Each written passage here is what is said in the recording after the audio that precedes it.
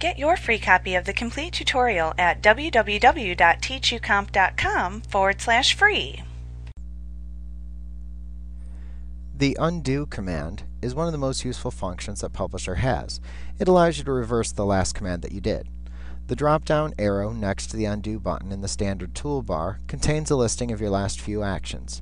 You can reverse anything on this list, however you must reverse them in the order that they were executed, meaning that if you wanted to undo an action that you did 5 actions ago, then you have to undo the 4 actions preceding it. Now if you hold your mouse pointer over the undo button directly, you'll see a small screen tip appear telling you what action you'll be undoing. And as handy and as life-saving as the undo button can be, some actions cannot be undone. So closing a document without saving any of your changes is an example of an irreversible mistake.